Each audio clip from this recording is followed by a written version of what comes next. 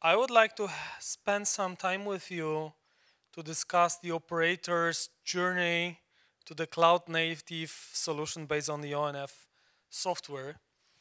And before I will go to any sort of details, I would like to start with something which I really love as an example. This is the very nice picture showing world high jump record in Olympics. And actually, if you look on this graph, you will see like, okay, it's not just regular graph. The results are forming in a very tangible pattern.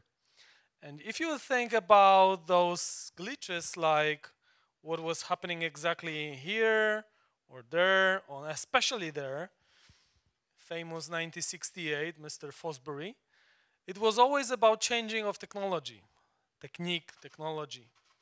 Uh, so the message of this is all about the disruption. And in Deutsche Telekom, I always say a joke that if we will work like, if the world will evolve like DT is trying to make it, we will be always doing a tiny little few percent improvement year to year. So this graph will be a full linear sort of evolution.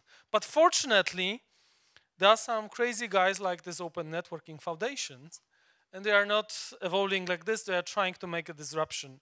So disruption for me is always about when someone is trying to question the status quo. And I was having this panel discussion. We had this in the morning, actually. And for me, questioning the status quo is that, okay, instead of doing the same story just few percent better, I am trying to do certain things completely differently. And because we have this privilege here to be in Santa Clara, actually the heart of the Silicon Valley, I think that the transistor use case is wonderful here. Mr. William Shockley and his, guys who then finally formulated the Fairchild semiconductor and then finally Intel. That will be a huge history itself, and it's very good place to discuss about it. So the key message, okay, use this radical disruption. Okay, but then the natural question, the next question will be like, okay, if we are talking about an open source, why the hell you are talking about this now? Open source is not something new. Open source flies around, I don't know, IT for years. So why you're talking about the telco open source now, not 10 years later? And I think that, I will not go through all these bullets. You will receive the presentation. But for me, the key point is that there are two very important points. So first point, we already started as a telco operators to take this journey towards the software and hardware decoupling by the network function virtualization. All this stuff related with OpenStack, ETSI, NFVI, reference model, etc., etc. Even more, right now, we are going to the next step, which is a microservice-based architecture, which is imposing even more decoupling, like, okay, instead of having a huge silo-based software pieces, I would like to have decomposed architecture when, I don't know, diameter proxy. We had a fantastic discussion with Lyle. So diameter termination service could be a microservice completely handling my diameter messages, whatever it's doing for. So it's blurring the borders. If I will bring the SGSN MME box today, maybe within few years from now, it will be not single box. It will be just a bunch of microservices. If I will instantiate the microservice which is called diameter, maybe it could be shared by the many network functions, and my border will be just showing that, okay, this function is, by the way, shared by many network components. So we have this road right now. And finally, the third bullet from my perspective, I work with the proprietary solutions like, well-known established vendors for years. And I have a very good relationship with their R&Ds. The significant difference compared to what was, I don't know, 15 years ago to what it's now, is that in the end of the day, they already use an open source completely. So, if you would think about how much open source we already have in our networks, that'll be probably, I don't know, more than 80%. The only tiny little difference is that they are stitching around the, you know, tiny little Cisco brand, Nokia brand, whatever, and saying like, you know, that's our fantastic StarOS system. But what's the StarOS is? It's, in the end of the day, it's Linux, or sort of an open source components. Even more with the microservice based architecture, we have an Istio service broker, etc., etc. You will go more and more towards this open source component. So that is exactly the moment when this change of mindset is really possible. I mean, it's no longer, we had this panel discussion, it's no longer impossible to speak about the real open source use in networking. I think that this is exactly the momentum, and I would love to leverage this momentum. One more thing before I will jump to the technical details. I think it's quite important to remember about this 12 factors. So 12 factors is a set of properties. You can actually Google it for checking the cloud native apps. And it was, of course, developed in an IT industry, but I was doing the assessment with my team how the operator itself is prepared to handle, let's say, open source software in the context of usability of it. And I think that whatever operators is trying to say like, yes, I would like to go to non-open source, it should at least try to answer those questions like, okay, how I am fine with the configuration, how I'm dealing with the dependencies, code-based treating, etc., etc. I think that that's quite important assessment, and unfortunately, my sort of assessment is that this still is not well established enough, at least on an operator side. Yeah, but at least it's important to actually know how this is working. Good, so let's focus on the case study which I would like to present today. So case study is fully working on something which is called FMS and FMC. And when I discuss with a bunch of CTOs in Deutsche Telekom group, we always have this debate like, what is really possible to make it in a production? What does it mean really possible to make it in a production? It simply means to rely on it and to put the real traffic. And we decided actually with my team that the best potential use case is to start with something which is called fixed mobile substitution. I will have a dedicated slide on it. The key message is just like this: start as simple as it possible, without any sort of virtualization. I fully agree with what Lai was mentioning, is that before you will think about how to deploy certain application like Kubernetes, OpenStack, whatever, you should first start to think about, you know, what to put there. Yeah. So we was even considering a bare metal, and actually our work right now is even bare metal. Yeah. So that is exactly what we assumed. And of course we started. We joined actually the ecosystem some time ago. And we said, okay, if we have already a tangible framework, let's rely on it, and let's try to use this Omega and Comac reference design actually to work it. Few words about the fixed mobile substitution, what the animal is. So actually this is a product which we are selling. So the product is nothing like a router. It's nothing more than a router, which is just using a backhaul technology as a uplink. So it's, of course, being sold as an equivalent for a fixed access. So that's the reason why we are calling it fixed mobile substitution. But it's important to understand that it's not true that we are not using mobility-related mechanisms. So, of course, we have all this self-breeding stories related with network, lifecycle, etc., etc. So we, of course, have all this sort of mobility requirements. However, from the gateway perspective, we are really working on something which I could say minimum viable product subset. Simply means no DPI, no GX, no GY, very simple use case. Actually, the key sort of parameters, critical parameters, is just the ability to cut bandwidth, because the product is being sold in two profiles, 20 and 60 megabits per second. Of course, the bloody lawful interception, which we as an operators will always need to fulfill. And of course, data retention. Data retention simply means billing. So it's not means billing for counting like how much money you used, because this is fixed. Retention means that if certain government authority will ask me who owns the session from this and that, I need to have the data being stored according to law. And of course, in terms of the coverage, of course, we are initially focused only on 4G. We have the technical solution actually how to cover the relevant cases by selecting the users for our trial only using 4G. Now the focus on the gateway. Of course, from the entire landscape, we are talking only about the gateway. I personally had a lot of discussions even today. I honestly believe that the gateway is the best starting point for evolution. MME and SGSN is much more complex. The gateway selection from the technology standpoint of view is very nice and feasible because we can use a fancy algorithm which is widely deployed by actually all the vendors, all the SGSN MME vendors. This is called APN resolution extension mechanism.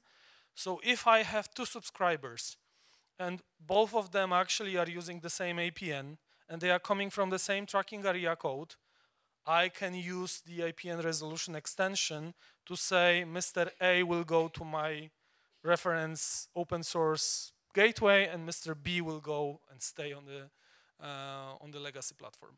This feature is quite important not to do something like a magic push button. So because of this feature, actually we designed it, and with this we can steer the process of offloading the network appropriately. So our plan is, of course, to start with a few hundreds of customers just to have a reference sort of proof of concept. But once we will be able to prove that this is working, our plan next year is actually to start to gradually invest in the capacity extensions, absolutely relying on an open source. So that's here the principle. And of course, then we have a certain algorithm actually how to offload and how to reprovision the parameters. One of the ways to change the charging characteristic flag in HLR and HSS. Then the mechanism is working like this, that SGSN and MME, when it's sending the DNS query, exactly like Lai was presenting, can add charging characteristic to the APN. And then in DNS, actually, I can configure a different gateway IP address for the APN with charging characteristic extension. And then I can gradually say like, okay, customer, I don't know, B, C, D, whatever, they should go to the open source. Good, so let's go to the key technical requirements. In terms of the key technical requirements, I tried to collect them into the certain sections. Of course, I will not go through all of them right now. I would just like to highlight certain points which are maybe not so obvious. So first of all, let's start from the interfaces which need to be implemented. It's, of course, we are talking about the gateway. So S1U, S11, S5SX, SGY, lawful interception, GTPP for this offline billing, and GN in case of implementing 2G, 3G. So that's quite obvious. More tricky thing is starting around generic functions, because unfortunately, even if I have my friend and 10 years ago I had a bet with him like when IPv6 will rule out IPv4 completely, unfortunately I lost because 10 years has gone, and actually, especially in the mobile ecosystem, bloody operators are still using IPv4 like hell. That's unfortunately true for Deutsche Telekom as well. So here, fundamental question is what we are doing with NATing. So actually, platform itself is not providing the NAT functionality. One of the solutions is, of course, to rely on the Linux NAT platform, but that's something which we are considering right now. The other option, of course, is to use external NAT, but that's also not helping with the decreasing of the cost. Now the other point, routing and forwarding functions. I was mentioning that we are relying on DPDK. Actually, we were spending with Ashok from Intel like weeks actually from now, and we discovered a potential serious bug actually around KNI for DPDK. Why I'm mentioning it? Because when you are using DPDK technology, then you need to figure out one important thing, that DPDK simply means that when packet arrives on your Linux, on your interface card, the DMA controller is starting to copy packet directly for a user space plane. That's exactly how we are getting back, how we are trying to accelerate the traffic and bypass the kernel. So you say, wonderful. But the drawback of this is that actually you are losing all these fancy Linux, functionalities like basic routing, even a simple ARP functionality, which you could say, come on, it's super basic. It should be there. It's nothing. It's there. You need to implement it. So one of the alternatives is that, okay, you are saying, okay, I want to actually focus only on the traffic which is effective for me. So let's put only GTP, means GN effectively traffic, for DPDK for the fast path, and let's forward everything else directly to kernel to have this flexibility for, I don't know, simple routing protocol that you don't need to implement OSPF from starting point, yeah? And that is exactly why KNI was inverted, so it's kernel to network interface. The drawback of this solution is that it was not so much tested, at least based on our exercise. It looks like there are some bugs around it. So right now we have a heavily discussions like, should we stick with this, or maybe we should go to something which is called zero copy. Zero copy technology is also actually covered by Intel, and it's helping to have both of worlds, because on one side it's keeping all these Linux functionalities, on the other side is getting the same benefits of DPDK. So actually zero copy means we are not copying packets from kernel to user space, because user and kernel space can share the same memory. Yeah? So I'm highlighting all these things because that's really important in terms of the flexibility and scalability factors.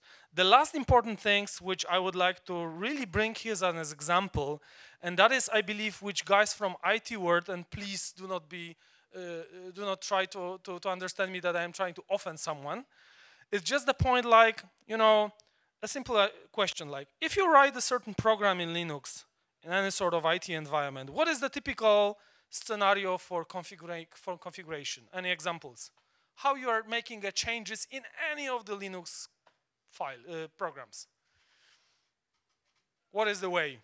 I don't know, Quagga, DNS, whatever. How you are changing a configuration in Linux? By? Exactly.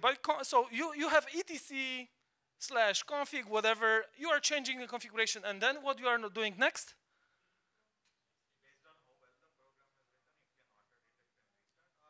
Restart. That was exactly. Thank you very much. That was exactly the answer which I was trying to hear. Restart. I love this answer. Restart. So let's figure out. You have 100,000 PDP contexts established. You have a control plane which is working, and you just want to extend IP pool to add additional 100 addresses. You are doing it, and voila, restart. So 100,000 sessions crashed, and they are just, by the way, creating a tiny little storm in your network. Yeah? Nothing, not too bad. Honestly, I'm joking a little bit, but when I presented this to my team, the guys who was working like more than 20 years in operations, and I was describing them, because what I did, I downloaded the fantastic Lice contribution C3PO code. I did it over the weekend. I said, guys, wonderful. I have an open source. Let's play it around it, yeah? And they were starting to ask me the question like, okay, how to change the IP pool? And I said, no, I'm restarting, and then it's done, yeah? So you can understand like what was the reason. And honestly, and that is leading me to this slide, that is the famous discussion like what's more important, quantity or quality. And I think we had this very nice example with the car. Like, if you would like to buy a car, you have two options. Option number A is that it will be full feature set car with all the features, including security features, air conditioning, etc. But every single feature will be like 50% broken. Versus the other solution, you will have zero configuration, super basic feature, actually no even security features, but it will drive consistently. So if you turn left, it will really turn left. If you will turn right, it will really go right.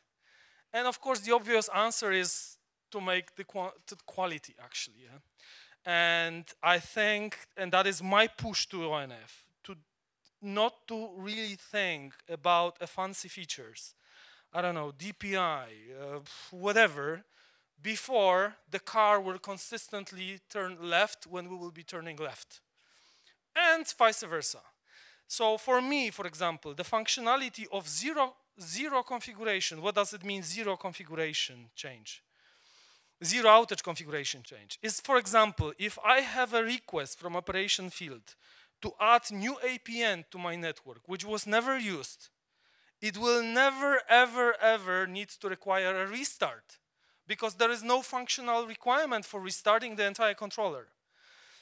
That's super basic. In the world of proprietary solutions, in the world of Cisco, Ericsson, that's super obvious. In a world of open source, it's not super obvious. But my message is like this. If we will not consistently convince operators that the very sort of basic stuff of features is working consistently, reliably, without those kind of things, they will never even consider to play around this with the higher use cases. And that is honestly the reason why I'm pushing so much on this quality and still postponing, etc., because we are seeing some crashes, etc. I would like to have, I'm absolutely happy to have the solution like, I don't know, I'm missing 90% of the features which are present in proprietary solutions. Yeah, that's absolutely super fine for me. What is not super fine for me is that, I don't know, IP fragmentation will cause the hang-up of the solution. Or, for example, yeah, that was one of the case, yeah? Originally, NGIG was not supporting IP fragmentation. You could say, come on, it's 21st century. Jumbo frames. If you will go to a network operator, I don't know, whatever, in Romania, whatever, actually, you will probably have an SGSN or MME from MK8 from, or MK6 from Ericsson, and 1,500 bytes is the only option for GN interface. Simply means if you don't support fragmentation, sorry, it will never work. So very simple feature which could say, maybe it's optional, it's not optional, it's really blocking. And I think that this quality is super important thing. So we raised like, I don't know, more than 100 tickets. They are more related with those three categories. So billing, lawful interception, control plane and data plane CLI. So maybe the things which from the functionality standpoint of view, they are not so critically important, but from an operator perspective, they are super important. Another example, I don't know, your CTO is calling to you, I'm staying in Spain on the holidays and my data is not working. And you are logging to Fantastic NGIG. How you can troubleshoot it? You cannot even get an IP address of the session. I mean, of course you can do it if you are a programmer. You know how to hex dump a certain memory, place and maybe do an examination of the hex dump, etc., etc. So that's my point. I mean, those very basic sort of features are really super, super essential. And the positive message is that we are consistently moving forward. Actually, we are trying also to promote it to other operators. My message here for the community will be like, whoever is interested, I'm absolutely super happy and open to promote it, to help you. I think that together with the guys from Intel and from ONF community, actually we get an extensive broad of knowledge. One of the proofs was actually a very nice demo which we did in Barcelona. It took only like 2 weeks actually to bring the control plane which was in my lab in Warsaw, and the entire user plane was actually implemented in Barcelona. It was really perfectly working. So that's in the context of the 30 milliseconds of the control and user plane split, Lyle. You remember our discussion. Still, I understand that it was not heavily loaded, not even close to heavily loaded. I'm sorry? True, that's exactly. Great, and the last slide, because I'm just getting to end of timer. So timers are important because they are generating interrupts. So quality is king. That's always my message. After years of speaking with the guys from a lot of different operators, especially in the context of the shared service center in Deutsche Telekom, I can say that very basic features are super important subset in order to be successful in open source. So in terms of the pipeline, we are right now very close to something which is called field trial. Actually, this software is consistently working in my lab using Spirent and some, friendly users, which are T-Mobile employees simply. So I'm not breaking any sort of law. And they are helping me to crash the system and to prove that this is maybe not super stable. Once we will prove that this is stable, the next plan actually is to put really production customers, fulfilling all this lawful interception and legal data retention requirements. And of course, based on it, I would love to see ability to build extra capacity in the network, fully relying on an open source. Especially that from my perspective, the use case is super positive because majority of RFQs driven in Europe right now, they are mostly driven with the capacity extension. And the capacity extension today is a key factor. So we are super tightly fitting with the requirement, especially if you will speak with the CTO guys, they will always see the money. It's like this fantastic movie, Show Me the Money. And this famous scene is always, winning all these stages. You can bring thousands of nice features. He will show you like one slide, show me the money. And I believe that we can show the money here with this message. Actually, we did a TCO calculation. It was super attractive. Of course, assuming that it will work. That's tiny little if. So that's it in terms of my presentation. Of course, there was a number of questions during the last workshops. How about other features? As I said, I mean, if we'll be able to prove that this is working stable, I am super happy to see other use cases addressing mobile broadband, addressing campus networks, addressing the things like, I don't know, even going beyond to SGS and MME. I think that our plan is exactly fulfilling the concept. Start small, learn fast, grow fast, and that will be all. Thank you very much. And if you have any questions, I'm super open to answer them. So how many sessions can you support? You said like 100, a few hundred sessions for UEs? Our assumption is like this in terms of the network design. To have one U server, that one U server with ability to handle 10 gigabits per second, and those 10 gigabits per second will be few hundred of customers considering the fixed mobile substitution. And that's then quite consistently scalable, even without thinking about any sort of OpenStack, etc. Initially, with my team, we even developed, we prepared actually a script which is doing an automated configuration. So whenever you are adding new capacity, script is automatically preparing the gateway configuration and is pulling up the configuration to the. So you can use, for example, the module like Ironic to just provision bare metal like in OpenStack, but just finish bare metal provisioning on this level and then put the configuration on yourself. Yeah. So you said no mobility for. No, mobility is absolutely fully supported. Exactly. Absolutely, that is one of the critical requirements. That was exactly what I was saying. Is that even? So you can assume it's like a legacy stuff, right? Yeah. The point is like this. If you think that's mobility-related features, yeah. If you think about fixed mobile substitution, even if you will put this router here, it will not be attached to the same cell over consistent period of time, because of self-breathing, etc., etc. So that is the reason why we need to support mobility. However, of course, if you have mobility like IRAT from 4G to 3G, then of course at a certain point of time it will not work because the software is not supporting 3G. But then the 3GPP specs are handling it because you are getting to the other gateway because of the APN discovery mechanism that you are, okay, there is no 3G functionality and there is no topology on this gateway enabled. So that's fine. So for you, what's the benefit of using OMEC? What's the benefit? The benefit, I always love to see this argument like show me the money. I think that for operators, the key driver is always money.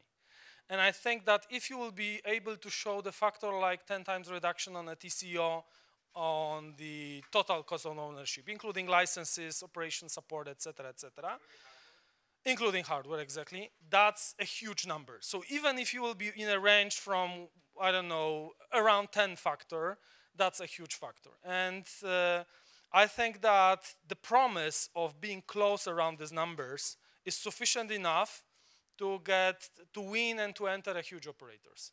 And I'm pretty sure that that could be a most important driver. Yeah. Of course, we can always discuss once we will prove that this is working about nice, fancy little other drivers like innovation, being a speed, etc. You know, I can always dance and do a nice presentations. But honestly, based on the discussions which we have with the operators right now, especially in Europe, the demand is huge on the capacity. The curve is going like this, and in the same time, there is decreased requirement in terms of the sophistication of the features. So the winning products consistently across the operators are the flat fee services. Yeah, that's it. You've also tried any IMS on that? Of course, you could do so, but we was not testing it. But actually, the question is like, what will be the real use case? Look, if you have, I'm not. No. What is the use case for an open source? Because I'm always considering open source as an add-on. I do not believe in a short period of time that there will be a single operator who will say like, I'm kicking off everything, and that's it. So from my perspective, the Volte is probably generating, I don't know, up to 1 gigabit per second of the traffic. The sessions, okay, the sessions depending on your business model, but it's not causing a huge problem. I think that the other potential use case which would be really beneficial is edge computing. Because in edge computing, there is a fundamental question like where you will terminate your mobility. Even if you will have, I don't know, there is a company like we discussed, Mobile Edge X. By the way, Jason will be tomorrow on the keynote, one of the keynote sessions. So anyway, Mobile Edge X is one of the companies who are doing the stack. And of course, they are saying, okay, we can go to a far edge to run aggregation side. But then the fundamental question is who will terminate the IP session on the run aggregation side? And then immediately there is an natural question, okay, I can go with my proprietary vendor. But even if you will go with your proprietary vendor, then the cost is really huge. Because, you know, even if this could be only one U server, one rack, because you have 10 gigabits per second on this regional run aggregation. We support, but actually there is no features around IMS in terms of the gateway. Because all the features related with VoLTE, like SV interface, they are terminated on MME.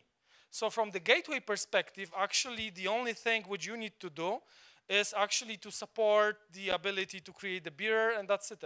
That's it. Of course, one of the questions is about this GX interface. So once GX interface will be implemented, because you need to carry over the quality of service parameters to PCSCF. So actually, PCSCF talks to PCRF, and PCRF talks to gateway. So once GX will be available, then Volte could be handled absolutely, yeah, without any issues.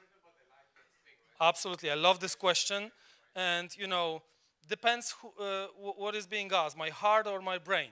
So if my heart will be asked, then I would immediately say, of course, I would like to do everything within an operator. Yeah, I would love to be with an operator in a stage like operator really owns certain things, to have really pure engineers which are paid well, which are taking a full responsibility, and that's actually what the companies like Google are doing.